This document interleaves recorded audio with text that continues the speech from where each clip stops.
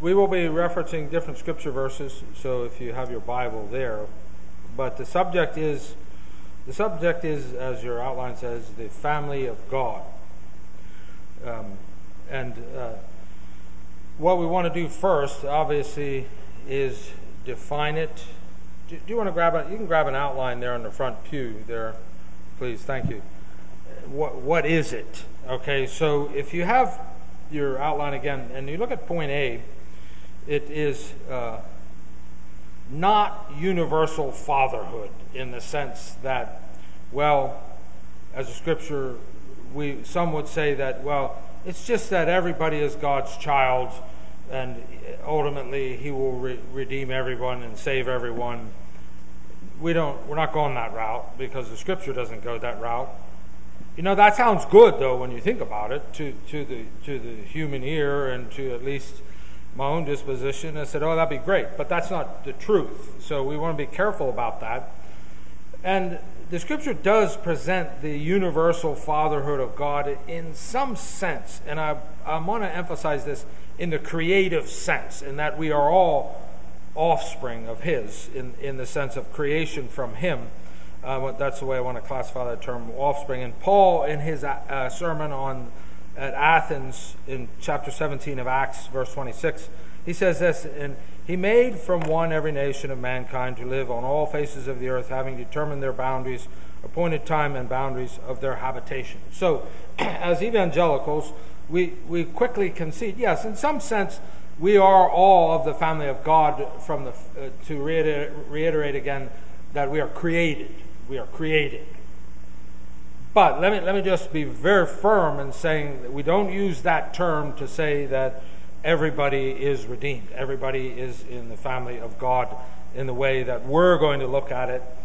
And that is point B, the specific sense. Critical to our systematic theology is this concept of position, okay?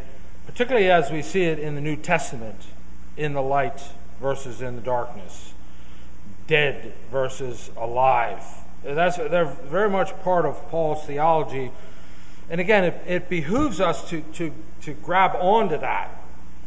Not only that, but the theological tension of the already but not yet. We live in the already but not yet. We are already justified but not yet glorified, okay? So when you run into fellow believers that say, well, you know, it is possible for you to not sin, I said, well, let me just throw this tension at you, the already but not yet. Though in the glorified state there's no sin, but yet in the temporal state that I'm in, yes, I will sin, and that's the reality of it. And John says that he that says he's without sin is lied, and the truth is not in him. So that's that concept of the already and the not yet. And that's the tension that we are waiting for the day of our redemption to draw nigh. So when back to your outline, point B there, when I look at this and say, we're talking about the specific fatherhood of God and that we are in the family of God.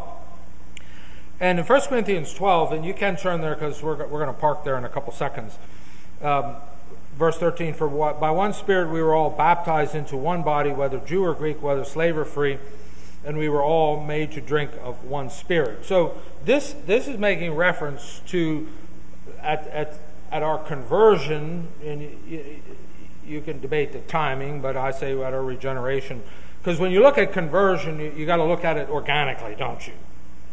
While regeneration is the actual time of our conversion, we know from scenario looking back, we see foreknowledge, election, predestination, calling, conversion is the drawing, and then regeneration, and then in that circle of regeneration is repentance, faith. So it all that aspect of it is organic, that it all happens together.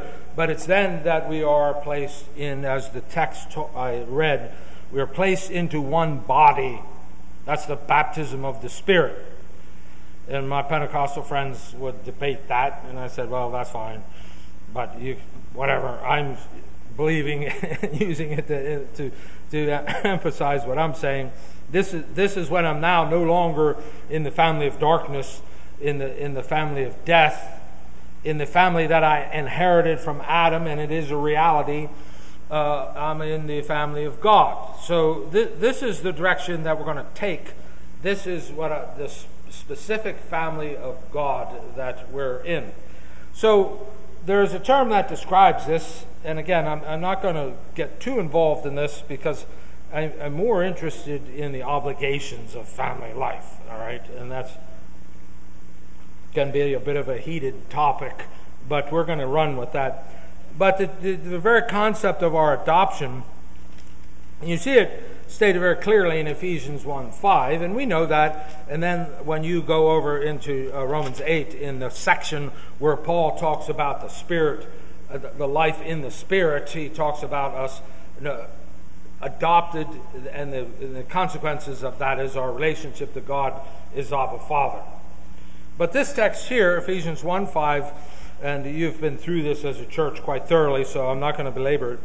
But when he says he predestined us to adoptions as sons through Jesus Christ to himself, according to the kind intention of his will, that's part of our election, in the sense that God said, I've not only chose you, and I've not only decided to redeem you, reconcile you, and the list just goes on of what he's done, but I'm going to adopt you into my family.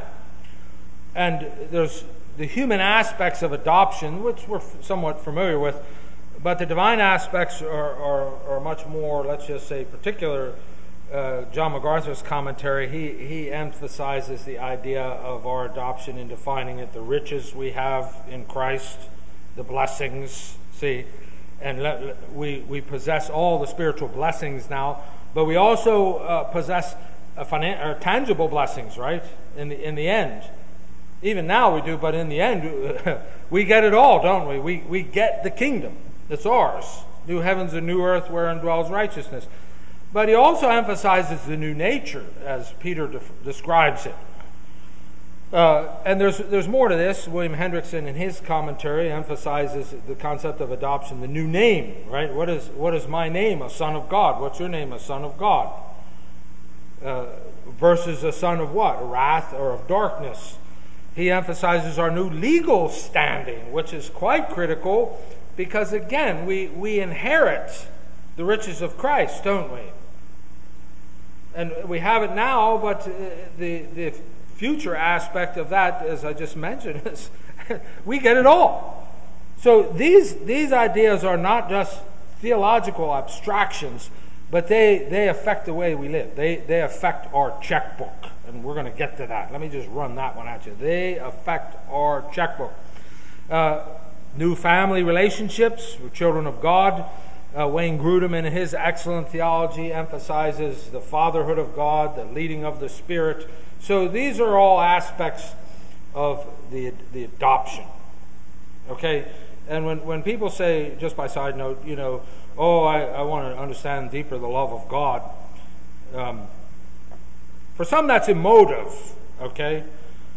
But in my opinion, it has to be theological first, in the sense that we grasp all these things, and then it can be emotive after that, if that's the type of person you are.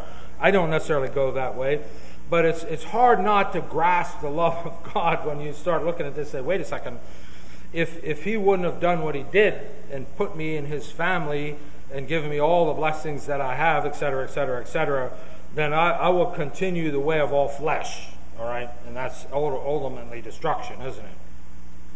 So that's the tact we're going to take, the specific family of God as those who are his children, purchased by the blood of Christ. So that brings us to point 2 on your outline now. Obligations of family life. All right? And let me just say this. We should like each other as Christians, right? With a Philadelphia type love. But we don't always do it, right? But we're absolutely commanded to love each other, all right? That's a non-negotiable. So sometimes we don't like each other the way we should, but there's no question that we are to love the brethren. That's a sign of regeneration. So that kind of puts us in an uneasy spot, because sometimes we may not like other believers, and that gives us an excuse not to conduct our family obligations toward them, all right? So I'm first to say, let's get that off the chart and say, well, like it or not, I got to love them. So the challenge to this, and I have that on your outline there, point A, is our individualism in the family of God. Now, and I say this because of where we live, the culture of the United States of America, with its so many great blessings, richest country of all time, so blessed in so many ways. And I challenge those who want to leave the country and are constantly denigrating it to say, just take a minute and see how blessed you are. Maybe that'll open your eyes. I hope so. Having lived in Africa, I know, and some of you have been there, and you can say, yes, that's quite true, how blessed we've been physically. But the materialism of our culture can be a challenge to us in performing our family duties in the family of God. And what I mean by this, our possessions, our things, our toys can hinder us from being maybe as liberal as we should in giving financial resources to others in the family or even to the church. It can blind us. It can blind us into this, again, clear distinctive of a positional change. And I say this gently, that those of us who do funerals, Jonathan and I do, I'm not aware of anyone else who's a minister here, it could be wrong, but you boy, do you ever see that when it's time to do a funeral? Obviously you grasp that when one of your loved ones or friends passes, but as the minister you're saying, whoo, there's been a change here. There's been a relocation physically, and now there's a relocation spiritually. This is a very sober reality that the minister is confronted with, and it's humbling, and it should intensify our zeal to preach the gospel. So that's where we as Christians in the family of God, we got to get these positional truths in our thinking and say, okay, yeah, I have an obligation to the family of God. All these wonderful possessions that are because of living in the United States of America, and it's because of the Puritan Christian work ethic. That's another subject. I want to be careful that I don't let my things and toys take my resources and my time and my energy, to deviate it away from obligations in the family of God. You know, when I talk to people sometimes about, well, I don't go to church anymore as a Christian, or, they're believers, and they say, well, church ain't my thing. I said, really? I said, who are you going to spend eternity with? The church. So it better be your thing, and real quick. Because if it doesn't, I'm going to look into your soul and say, are you even a believer? And again, that trite statement I made in the beginning is quite true, that we may not like everybody, but we got to love everybody. We may not even like certain churches or the way they do things, but we begin to participate. And I find this, that those perhaps that I don't have an affinity and natural likeness to, humanly speaking, and I'm around them and I just love them, and guess what? I start liking them. See? So this is extremely critical, these delusions that we can fall away. Here's another one that keeps us away, is the success syndrome. So very successful people, face it, in the churches that you float in, there's a lot of successful people. But you go into some of the other churches in the cities, especially where I work sometimes, there's believers there, but humanly speaking, they haven't been too successful for a variety of reasons. Lots of times it's just bad choices.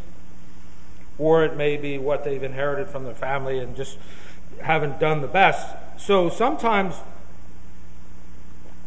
it's difficult for us as believers to perform our obligations in the body, because we point to them and says, hey, that's your fault.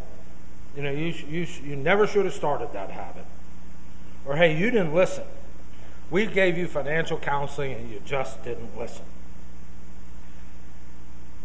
There's a balance there, but we really got to be careful that we look around and say, yeah, we're all fallible. We make mistakes. So I'm not going to have that attitude that I'm not going to reach out to you or help you or work with you because you made bad choices. If anything, we should say, no, we're a hospital. We're not. And someone was telling me that yesterday. I forget who it was interviewing someone, and the interviewer was saying, well, Christianity's a crutch. And the person the pagan that was interviewing this guy, and the guy said, no, it's not a crutch, it's a hospital. And he's right. He's right, it's a hospital. Or this is what we depend on, and that's the way it should be. So the last thing that can inhibit us to our family obligations is this compartmentalism, all right? That says, well, this is church, this is where I come there, and I participate in it, and then the consequent result of that is then I go do my thing. Yeah, that's true. I have my job, and maybe I'll even evangelize on my job. I try to make good decisions, I try to raise my kids in the church. But there's still that temptation to compartmentalize it. Versus saying, no, it's our life. Blood is thicker than water, right? The blood of Jesus Christ. Because we if you come from an ethnic family like I do, we wouldn't so much say that, but that would kind of be the guys, blood is thicker than water. We take care of our family. And that's true. But let's take it a step further and say blood is thicker than water, the blood of Jesus Christ. That's who bought us. We all have our families, but let me just encourage you in the right balance that this is the family that lasts. Now, when I was converted, there was not a lot of tension in my family. There's a little bit of mystery, but other than that, but others pay a very dear price, and particularly like in the Middle Eastern countries and some of those other countries, they lose it all. When they're converted, they lose it all. How much more does that intensify the obligation of the overall family of God? So now that I've thrown this one at you, kind of challenges that may, again, hinder you from doing what we're going to look at, our obligations. Let's look at them.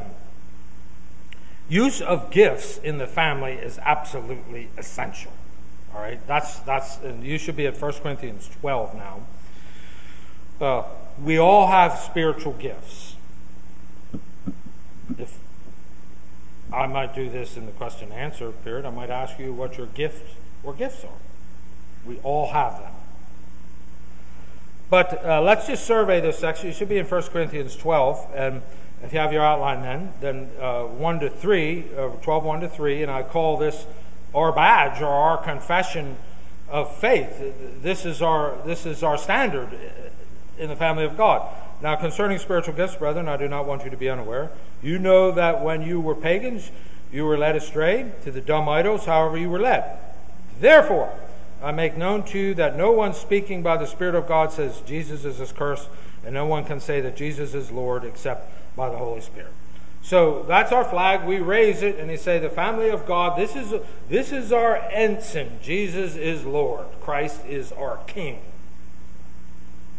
That's on our flag right there. There it is. Our cross. He is our King. All right. In the old days, flags meant a lot. We've seen our flag just destroyed, but if you're any kind of historian and you study any kind of military history, you realize that many lives were lost when the flag went down. Men picked it up, particularly in the Civil War and confrontal assaults like that. It was sacred, not just their flag, but the battle flag of their particular group, whether it was their division or not. So that says a lot for identity, doesn't it? And this is our identity. Jesus Christ is Lord. He's King. He's boss. And I'm glad, because he's a better boss than the boss of darkness. Let me just say that. And you all know that. And some who may have come from a more degraded lifestyle, which is my case, you shake your head and say, yes, he's a lot better master than the other one.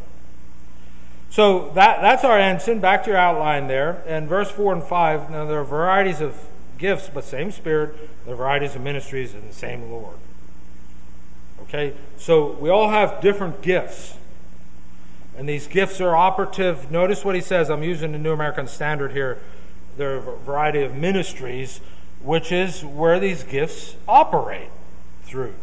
Okay? What's ministry comes from is servant, right? That's what it comes, the same root. Now, it doesn't necessarily have to be officially in the church, but in the whole body, this is where the gifts come. They're operative through ministry, through serving, right? So we've got that cleared up. But verse 6, there are varieties of effects, but the same God who works all things in all persons, all right? So as we use our gifts to serve the body, God blesses them in one way or another, right? But also what's very critical in the family of God in using our gifts is that some people's gifts are blessed much more than others. Okay, some of us work in very humble situations. That's always been my experience. I've never worked in a real, let's just say, prolific ministry with a large church or large school or anything. It's always been in a small group, and that's great because that's where God put me. That's what I'm designed for, all right? So that should take the tension out of jealousy, right, to someone else who has great potential and will blossom in God's providence. So we have to get a hold of this, that it's God that gives these gifts. It's God that opens these up. So there should be no room for jealousy in the kingdom of God or tension there. Now, this is the one that I really want to park on just for a minute. If you have your outline again, verse 7 there. But to each one is given the manifestation of the Spirit for the common good. So this is a family obligation that you have, that I have, that one or more of the spiritual gifts that we have, we are under obligation for the common good, to serve the family through these gifts. That's the family of God. End of sentence. All right? Now, for those who say, well, I don't want anything to do with the church, just leave me alone, I'm on an island, you will shrink. That's what happens. When I talk to people who seem to be bored with their Christian experience, that's one of the first things I ask them. Are you going to church? Well, no. Are you using your gift? No. I said, well, that's part of the problem. Because you're geared, when you're redeemed, you're geared with these gifts to serve the kingdom. And activity is what gives intensification to the faith. See? That's what, humanly speaking, makes it exciting, if you want to say it that way. I found it quite exciting to go to Africa with 3 little kids. I mean, they were little, too. Junior was born in October, and we left in December, so I don't know what the math is there. Well, he's probably 8 weeks old, I guess. Yeah, 8 weeks. I don't even know he's that old. But the movement of God was pretty exciting. It was very interesting to see along the way people that God raised up to help with these 3 little kids on the 24-hour flight, all right? And it was exciting.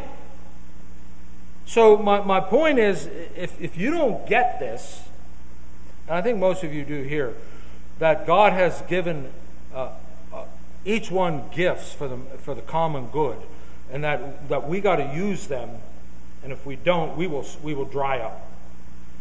And then also the family of God will suffer. Okay? So if I have the gift of giving, and I've made a lot of money, which I don't have, I made a lot of money. I do have the gift of giving. I know that. I have the gift of helps and giving. So what? It didn't come from me. I'm selfish by nature. I admit that. But God has given me that gift, so I'm always looking for opportunities to use it. But say I have it, and I made a lot of money, and I just held on to it. I would dry up spiritually. Other people see that. The family suffers for it. Mission suffers for it. Everybody suffers. In one way or another, they suffer for it. So, Don't think that you can get away with this, okay? And encourage others in this. They say, you're the one that's going to lose out. The one who says, I'm not going to use my gifts for the family of God. But it also begins to shrink your identity as a believer. Because this is our identity. As a Christian, one of the main ways to express our identity is use these wonderful gifts that God has given to us. Why does Jonathan teach and preach? Because that's who he is. He's a believer, but he's gifted in a great way, and that is his identity. Obviously, yes, our identity is in Christ, but when you begin to use your gifts, it comes out. Now, I've always been bivocational and done concrete work. I love it. I just admit that, and I paid for it. That's why I limp. But it's me. That's who I am. And when I see a concrete truck or any kind of forming or anything, or I do it, I still do it, my eyes light up. The eyes of battle light up. But that's the way it should be for us as Christians. That when we have gifts, and we have opportunity to use it to serve the family, the eyes of battle should light up. That we should say, hey, this is... And sometimes it's difficult to get to the point of the opportunity where we know we should do it. There's a lot of satanic opposition, but if you have the gift of teaching, and you say, okay, I'm working for CEF, it's a struggle mentally, but when you get out on the field of battle, out it goes, and there's a spiritual experience that you will sense, and I think that you'll all get that. So that's a primary, let's just say, one of the primary obligations of being in the family of God is use of our gifts for the common good. And you've studied this. There's a listing in Corinthians there in that same chapter. But even Paul over in Romans, when he talks about in the context, and you can turn there if you like, Romans 12, that whole section 3 through 8, is an explanation of service, gifts, power God has given us. But I found it interesting. It's an explanation of, I beseech you, therefore, God, by the mercies of God, you present your body as a living sacrifice, holy, acceptable unto God, which is your reasonable service. What is your reasonable service? Well, he lays it out for us right here. We're members of one another, and our reasonable service is not just the idea of sanctification, but it's serving each other, okay? And when you think about it, you look at a guy like George Mueller, and what a testimony.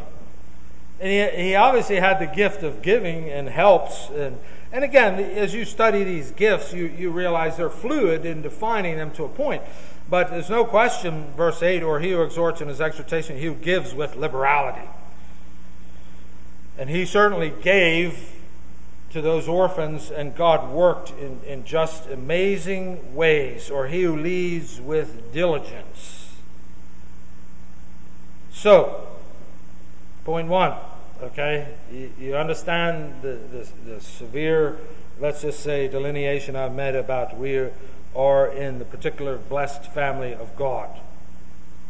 And we have to be careful about those things that would inhibit us, as we talked about them, materialism, success syndrome, separate compartments, and say, first, we must use our gifts to serve each other, okay? And in the using of our gifts, we will not shrink, but we will grow. And the spiritual maturity in us will produce an intensification of delight in our spiritual experience. Despite your emotive makeup. You know, some people are real naturally bubbly, and that's great. Other people, like myself, aren't so much that way. But when I'm using my gifts, it's delightful. So, that's obligation 1. Back to your outline. Obligation 2 in using our gifts, if you have your Bible there, now go to Hebrews 10:25. And just remember, the structure of Hebrews is laid out in such that there's 4 warnings in it.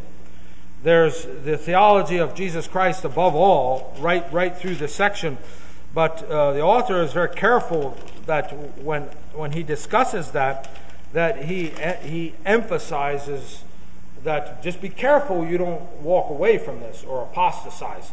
And the exhortation that we read in Hebrews 10:25 is in that context. Not forsaking our assembling together as the habit of some is, but encouraging one another, and all the more as you see the day drawing near. This is another one of our obligations in the family of God, is that we encourage each other, okay? We come alongside and we try to get in each other's skin in the sense that we see what they're doing or what they're experiencing and try to encourage them. So everybody can't encourage everybody in everything, because all our experiences aren't necessarily the same. But as you begin to rub shoulders with other believers, you can sense, you know what, there's someone that I've walked the path that person has walked. Okay, and when in your mind it says something, whether it's the evil one or just your own natural inclination, says, yeah, but I don't want to breach their privacy or their confidence. Throw that out the window and say, no, I'm going to pray and I'm going to do it. I'm going to step into their life and come alongside of them. I can't really remember anyone that I've actively tried to come alongside and encourage that pushed me away. Others would take it for a while and then that was it.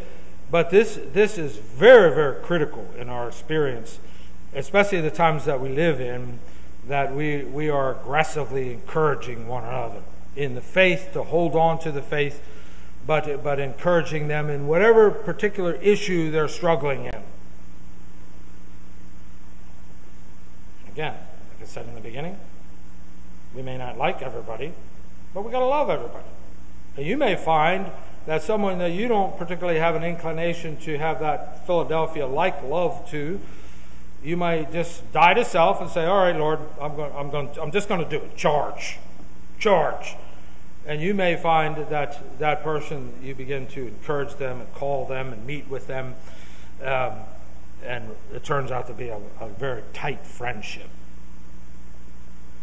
So don't let those barriers, especially you more mature ladies, don't let that barrier hold you back that says, well, I'm on in years and she's a professional woman or she has it all together. No. Don't subject yourself to those barriers and say, I'm not going to do this because I'm afraid. Step out, and maybe the person will say, no, thank you, I appreciate your love, but I don't. Or with young families, you older men that have successfully raised your families in one ways, don't be afraid to step into a young man's life and say, hey, I want to encourage you in this. I want to help you in this. I see maybe you're not managing your finances the way that you should. Let me just encourage you in this.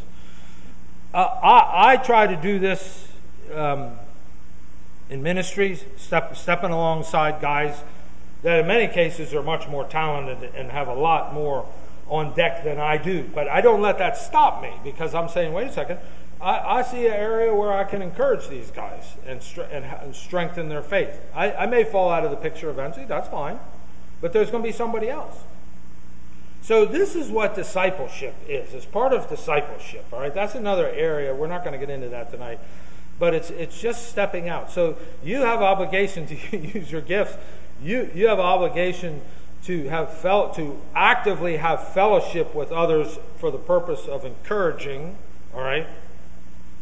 And if you take that route, it helps the gossip too, because I have a tendency to gossip less, and that's a sinful behavior that all of us do to one point or another, or be overcritical when I say, how can I encourage this person? How can I lift them up? How can I encourage this ministry? How can I encourage this church? See, doesn't mean that we don't look at the warts, but it does. It takes a vantage change. The other one is point D, giving, and how critical that is in the church. And we were at Jonathan's church last week, and the ministry that was there serves in India, and they're just on fire, okay? They're on fire. So you can't help but see that ministry and say, wait a second, I don't need some of these toys. Let's just get rid of them. Okay, let's get rid of some of these toys, meaning us adults in particular, and invested in some of these ministries. But it's much deeper than that. It's even seeing the body life in the church. Those of us who may have some more, it's not just giving internationally, but even in the local church, to say, wait a second, this family's really struggling. You know, I see their car pulling into the parking lot, and they got 4 bald tires on there. And I'm saying, whoa, wait a second, you know, let's talk about this. Let's get this straightened out. And this is where you got to be careful. Oh no, it's their own fault. They spent the money on the big screen TV. They should have bought tires. Okay, well, so what? Next time around, maybe buy tires. But Paul gives a promise here in 9:6 of 2 Corinthians. Now this I say, he who sows sparingly shall also reap sparingly. He who sows bountifully shall also reap bountifully. Let each one do just as his purpose in his heart, not grudging or under compulsion, for God loves a cheerful giver. There's that tension when we get this, when we empty this hand, when we get it, when we empty this hand, guess what happens? God fills it again. When we empty this hand and we catch this and we give, not just financially, that's the context here, but we give to others in the church who need help. Ministries worldwide, God fills us back up. Now, and this is what I was explaining to these guys last week in this ministry. I said the infrastructure of the United States, we have a lot to work from, and we can give generously. Other countries, they don't have that infrastructure, but it doesn't exempt them from giving. I found that to be the case in serving in the African context, that they were hesitant to give because they were so poor. And I was a Western missionary, and we had a lot, and we tried to give and serve. I said, no, that doesn't exempt you. you can give a couple hands of bananas and put them on the altar at the church, and somebody else who needs it, they'll take it. See? But once you get that principle, you start to release what you have and just give in the family of God. It can be let me just say, it can be very exciting. And I have experienced that. I'm not always the best at it, but when I am obedient and I experience it, it makes my hair stand on end to see what God does. But there's a challenge to this over in 1 John. But whoever has the world's goods and beholds his brother in need, closes his heart against him, how does the love of God abide in him? All right. And again, there's a balance there. I've worked in ministries where we've actually said, okay, you're done. We've helped you. We've given you. You're going to have to run with this. You're going to have to learn some lessons here. And there's a tension there. But that's another way. That's another obligation in the family of God. So I've touched the obligation of using your gifts.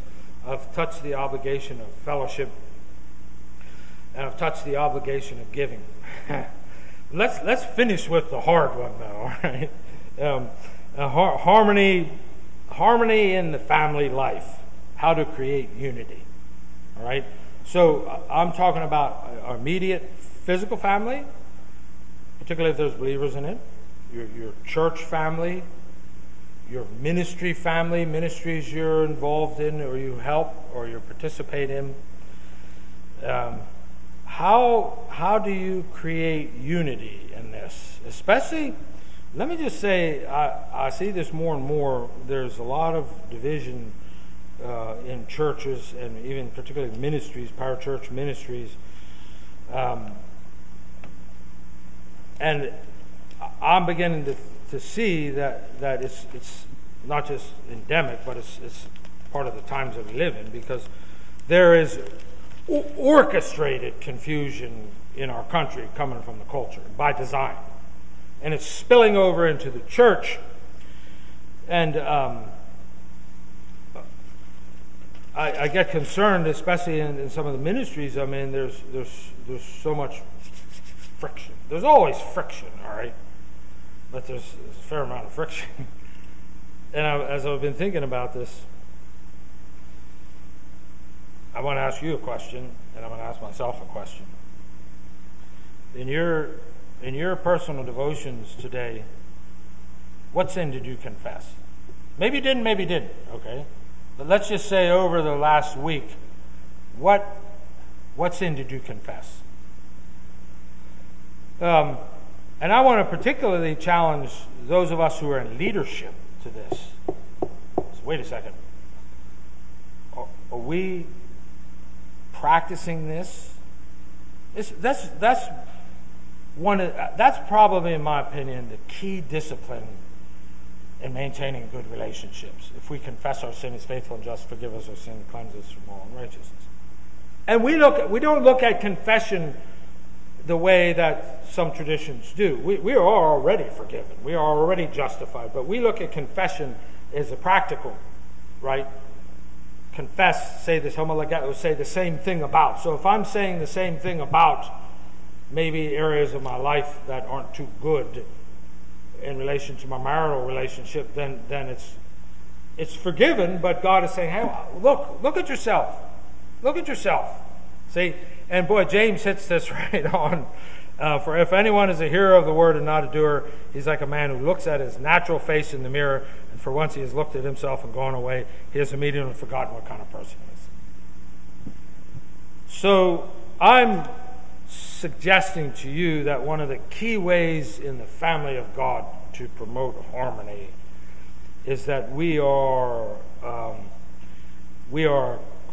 aggressively practicing this discipline of confessing our own sin and examining ourselves in a good way, and saying, hey, I'm a man who looks in the mirror.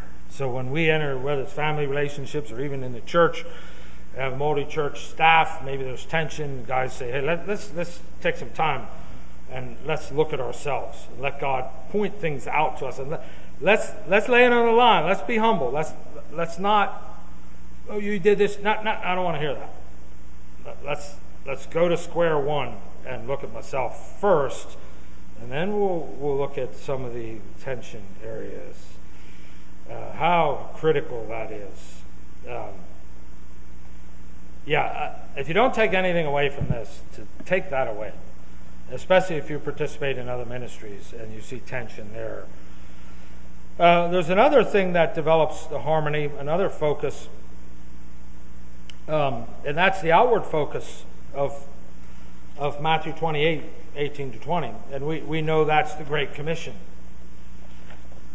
So look, for example, at the political scenario that we live in today in this country, and realize those who oppose what we believe, they make up so many different varieties of groups, don't they?